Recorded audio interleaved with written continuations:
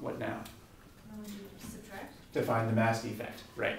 And obviously you want it to come out positive, so you want to subtract the bigger minus the smaller. Well, we knew that there's going to be more mass on the left. So then the mass defect is 0.0303. AMU? Right, because we've been working in AMUs all along. Okay, good. Now what?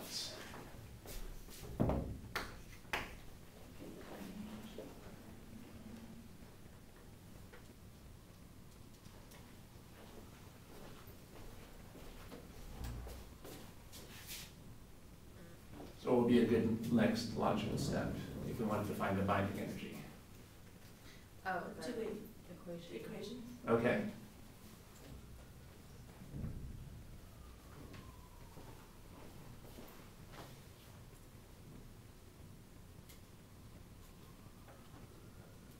But remember we said that we have to use SI units when we're using this equation. So the next step is to translate this into SI units. Oh, okay. So let's work that out on paper. How would we do that? So we have to convert that back to kilograms. Right. Okay. Let's work out on paper how to do that. So it's like 1 AMU is, oh, I don't know. Oh, would it be whose mass would it be? Well, this is just a unit conversion. So I guess we're going to use our standard techniques for unit conversions. Okay, then I guess I'm not sure because we have both protons and neutrons. Right, but actually this has nothing to do with the particular protons and neutrons we're working with. For example, how would you change, suppose that you have a time of 1 week. How would you change that into days? We just multiply by 7, right? So it's just a standard unit conversion. Right. So we have to look at what the conversion ratio is between atomic mass units and kilograms. So what units do we need to put down here? AMU. Good, and what units on the top? Kilograms. And now we just need to know what numbers to put in these two places. Well, let's look in your back cover. What do they say is the relationship between kilograms and AMUs? Oh. Yeah, I think we already talked about that a little bit earlier. Right. That has nothing to do with the particular numbers in this problem. Right. Just like there's 12 inches in a foot, right? Regardless of how long the length is that you're looking at. So this is just a standard unit conversion. So here's the unit conversion that we're going to use. 1.66. At this point, you could probably round off more, but I'm not going to. 1.6605. 4 times 10 to the negative 2 kilograms. What is C? Actual value. You can look that, oh, you don't have your book with you. Yeah, so we'll put that in a second. Just cleared it. Even if you clear, you can still hit second entry. Oh, too late now. 5.03 times, whoa, one of us made a mistake. Oh, me, this would be 10 to the negative 27. I actually did that first too. And I was like, that is not right.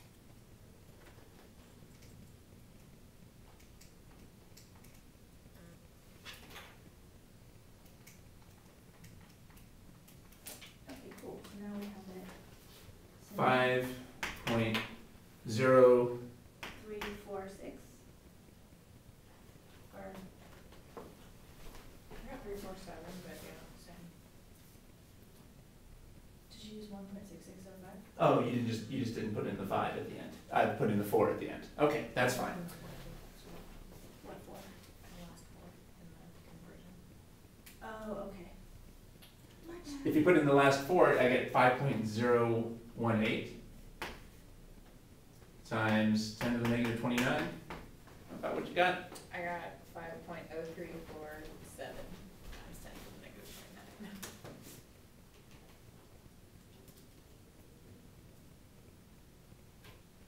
Wait, why is it 0.3022? Is this supposed to be 3.2? I think so.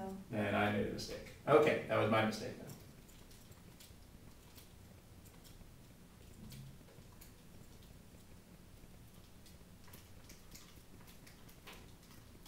Okay, 5.03475.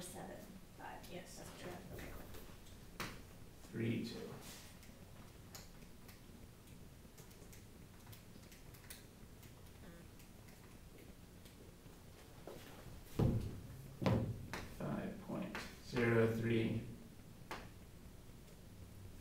0.08 if you round off. Okay, good.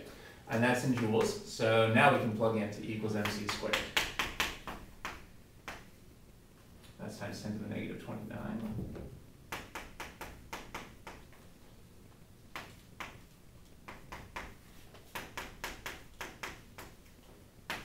So now we have to look up C.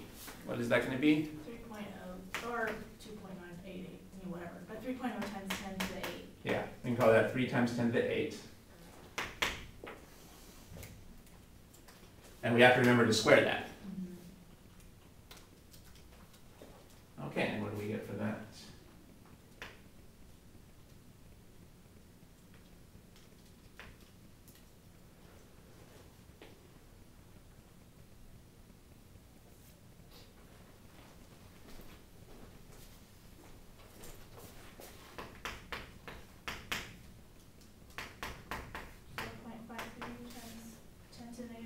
Good. And what units would that be in?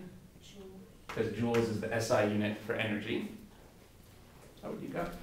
Yeah, Okay. I actually put the negative there instead of plus.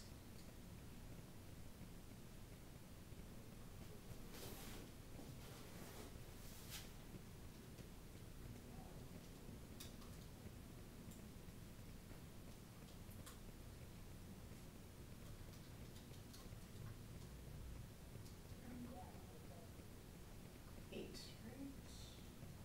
Oh, man, and then we gotta go per Okay. nucleon. Oh, yeah, good point. All right, now, usually what we don't want the total energy, we want the energy per nucleon. So how do we do this? Well, first of all, we should always express our energy per something. So what is this per? Well, this was the energy that we get per every helium that we make.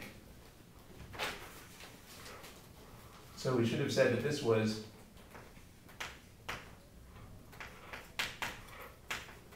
per helium nucleus. I don't need to put per here, something on the bottom. So this is per helium nucleus. This is an important step when you're dealing with binding energy. Always express it as a ratio so that you know what it's referring to. You could also say this is per every 2 protons or per every 2 neutrons, but we're more likely to be focusing on how it's per 1 helium. So how much would this be per nucleon? How could we figure that out? Well, I cheated, I looked at the book, but is that because it's per the proton, like 4? Protons and neutrons, yeah. Right. Okay, so how many nucleons are there in helium? 4. Right. How could we do that as a conversion ratio? Well, what units should I put up here if I want to do this conversion? Well, I want to get rid of this, right? So I should put this unit up here. And what unit should I put down here? Nucleons. That's how we do unit conversions. We put in one unit that we want to cancel out, and we put in another unit that we want to insert. And now we have to put in numbers that give us the conversion ratio. Well, what is the conversion ratio between helium nucleuses and nucleons? What number can I put on the top and the bottom?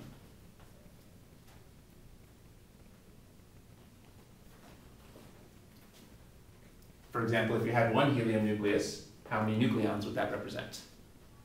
4. Yeah, that's right. So this is kind of the formal way to see how to do what you were kind of doing intuitively before. The reason you were dividing by 4 is because there's 4 nucleons per helium. This is, again, just a very standard unit conversion, like we have to do a lot of the times in the chemistry class.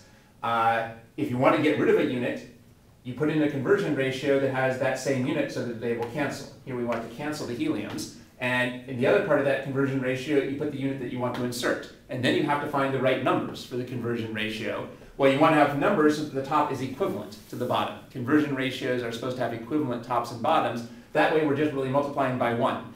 Since 1 helium is the same as 4 nucleons, we're really multiplying by 1, and that doesn't change anything. That's the theory behind unit conversion. Okay, so then we could divide this by 4 to find 1.13